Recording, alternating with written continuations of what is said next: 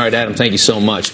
All right, the U.S. military will be ready to fight. That's the message from Defense Secretary James Mattis on North Korea as the president doubles down on his strong stance against the rogue regime.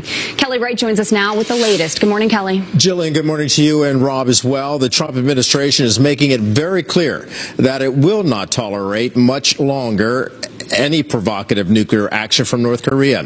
President Trump continues to take a hard-line approach to dealing with North Korea and its leader Kim Jong-un. In his latest tweet on the subject, President Trump tweeted this: "Our country has been unsuccessfully dealing with North Korea for 25 years, giving billions of dollars and getting nothing. Policy didn't work." So the Trump administration is still pursuing a diplomatic solution to all of this. Plus, it imposed tougher economic sanctions on North Korea. Meantime, Defense Secretary James Mattis, speaking to the Association of the U.S. Army's annual meeting in D.C., explains the Army may be called to action if diplomacy fails. It is right now a diplomatically led, economic sanction buttressed effort to try to turn North Korea off this path. The international community has spoken, but that means the U.S. Army must stand ready. And here's what you have to understand. The Trump administration maintains that it wants a peaceful solution with North Korea, but it is willing to tough talk and to carry a big stick to intervene with military might to remove the nuclear threat from the rogue regime. Jillian, Rob. All right, Kelly, thank you so much. All right, the White House now also taking strong steps on another key issue, and that is immigration. But can they get Democrats to get on board here? That's the big question. And here now to weigh in from the Center for Immigration Studies is Dr. Stephen Camarata. Stephen, thank you for joining us. I want to just jump right in and ask you, do you see any aspects of this where both parties can agree? Well, it used to be the case that the Democrats were much more enthusiastic about enforcement, but now they see enforcement as just a bargaining chip. They used to really want to go after the employers. They used to want to control the border. But today, the Democratic Party generally sees most efforts at enforcing the law, even holding criminals who are people who get arrested and holding them in jails. As we know, there's cities all over America that when the Immigration Service asks them to hold that person, the local community or the local government won't do it. So enforcement is just not something the Democrats want to be involved with anymore in the way that they used to seem to believe. And Doc, that's what drives people crazy about politics. Less than 10 years ago, you had two of the biggest names in Democratic politics, Obama and Clinton, voting to complete 700 miles of pedestrian fencing along the southern border, basically to build a wall. And now, not even 10 years later, all of a sudden, to build a wall is racist, according to the left, and is insensitive, and it's just, how does it change that fast? And it appears to me to be purely political. I mean, how can you pull a move like that? I mean, there's a history there. Yeah, except I think most Democratic voters want the border controlled. They want immigration enforcement. But there's a small segment in the Democratic Party that sees any kind of enforcement, even deporting someone who's been arrested and is already in jail, even doing that, they see as controversial. And they seem to be in the driver's seat. And they've managed to pull the Democratic Party all the way over to, I guess what you'd say is the left. So that Hillary Clinton during the campaign said, look, anybody who basically is here illegally, unless they're a murderer, robber, or rapist, they get to stay. That was her basic policy. And that was not the policy of her husband, that's for sure. Do you think this just comes down to basic symbolism, the fact that they don't want to agree with President Trump?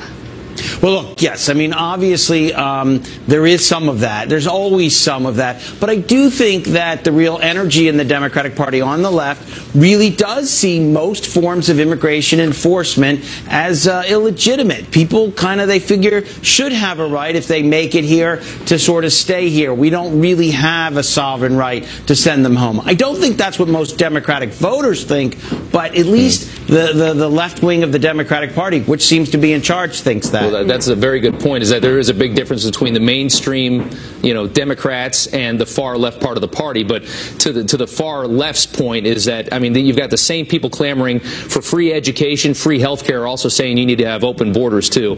If you ever implemented that, the country would go belly up so fast we wouldn't believe it. I mean, you can't have free things and open borders at the same time. No, that's certainly true. All the things the Democrats say they care about, like public education, like the working poor. One of the reasons we limit immigration is to make sure our schools don't get overwhelmed. One of the reasons we limit is to make sure there aren't so many workers at the bottom end of the labor market to push down wages. And there was a long tradition of the Democratic Party recognizing that things that progressive wanted were often in conflict with open borders.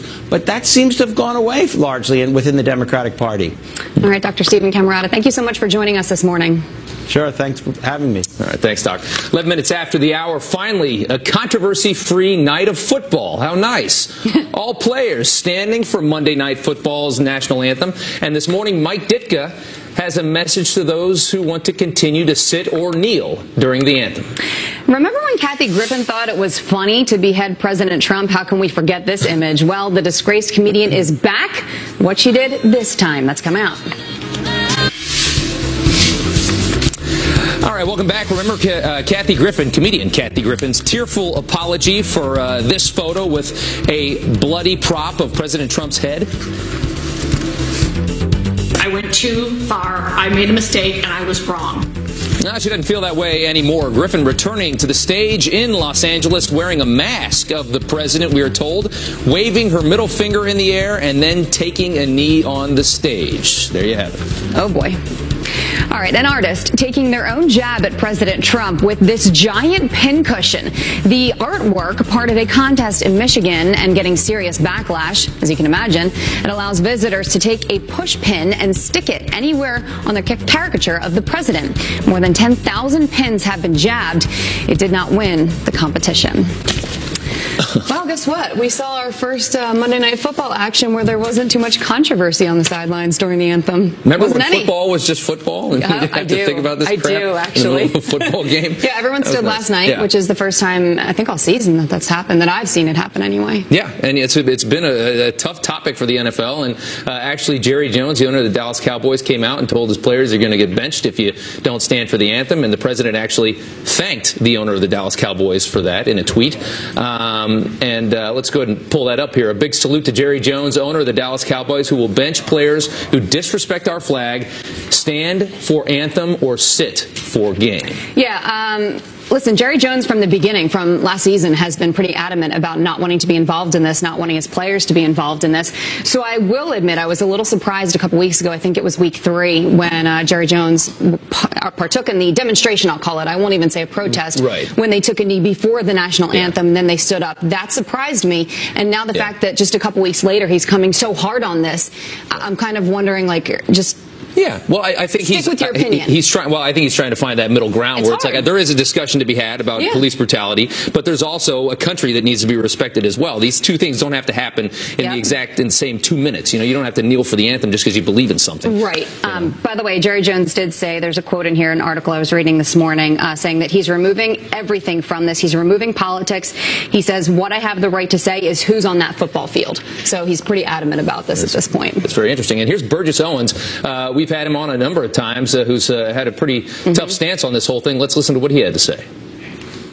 I'm proud of a president who drew a line and said, you know, enough of this progressively trying to steal our heritage and our pride in our country. We now have a chance, these kids have a chance, young men in the off season, to truly put their money where their mouth is. There's a problem there in our community. We need to address it. It's going to come from those who have billions of dollars sitting on the sideline, investing hope and encouragement and jobs and mentorship to those kids that right now don't have hope. So it's a great win. We just have to not let our guard down, because the leftists will always continue to come at us. And a lot of people are sounding off on this, including legendary Bears coach Mike Ditka. Here's what he had to say. We have sought for you that we can read. He says, when you want to protest, protest when the game is over. Football has been so good to these guys. Enjoy it. Have fun with it. I don't care who you are, how much money you make. If you don't respect our country, then you shouldn't be in this country playing football.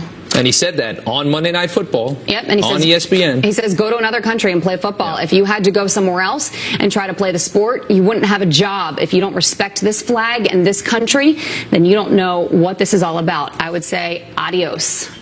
Some pretty tough words. I'd say that's well said. I mean, the game's a little different nowadays. The players are a little different nowadays. Like, you talk to a lot of these guys who've been in the game many years ago, and their opinion is very strong about that. And I feel like a lot of the younger guys can learn a lot by listening to them. Yeah, well, the country's changed a lot since Mike Ditka was the coach of the Bears. The Bears. All right. There you It go. is 19 minutes after the hour right now. Pulled off the air, an ESPN host suspended for attacking America's team and the president. And apparently it's a crime to have pro-life beliefs. Twitter now deciding it's offensive, and they're going to censor that. Carly Shimkus here with some outrage online. That's coming up next. All right, welcome back. And benched, the ESPN host who once accused President Trump of being a white supremacist, now on the sidelines yet again for making another controversial comment on Twitter. Carly Shimkus with Fox News Headlines 24/7. Sirius XM 115 is here with the growing controversy that people can't stop talking about. Yeah, the story of Jemele Hill and her politically charged tweets continues. So ESPN has suspended her for 2 weeks after she slammed Cowboys owner Jerry Jones on Twitter for saying that he would bench any player who does not stand for the national anthem. So here are the tweets that got Jemele Hill in trouble. She says, Cowboys have a huge national following. Lots of black and brown folks are Cowboys fans. What if they turned their backs on them? If the rationale behind Jerry Jones's stance is keeping the fan base happy, make him see that he underestimated how all of his fan base feels. Or how about not patronizing the advertisers who support the Cowboys? You can watch and do that, right? Well, a few weeks ago, Jemele Hill, of course, made headlines for calling President Trump a white supremacist on Twitter. She was not punished then, but she was handed a 2-week suspension this time because ESPN says she violated their social media policy for a second time. But some people on social media say that ESPN didn't go far enough. This person says, if you ask me, she deserves more than a 2-week suspension, calling that outrageous. Another Twitter user said she should be fired, not just suspended. On the other side of that are people like Al Sharpton and Rosie O'Donnell who have come out on social media saying that they're outraged that she was suspended and she should be allowed to say how she feels on Twitter. And to my knowledge, we still don't know if she's suspended with or without pay. Yes. Yeah, we do not know if she's going to be paid within this period of time or if she's going to have to take a 2-week pay cut. Yeah, you're absolutely right about that. The edit from Twitter on this one, I just couldn't believe the line that they cut out. Yeah, and it just we're blew about my to mind. play it for you. Yeah. So Twitter is under fire for blocking Congresswoman Marsha Blackburn's Senate campaign ad because of this line about Planned Parenthood. Take a listen. I'm 100% pro-life. I fought Planned Parenthood and we stopped the sale of baby body parts. Thank God. So baby body parts got that ad banned from Twitter. So a Twitter spokesperson told Blackburn's campaign that that line was deemed inflammatory and will likely evoke a strong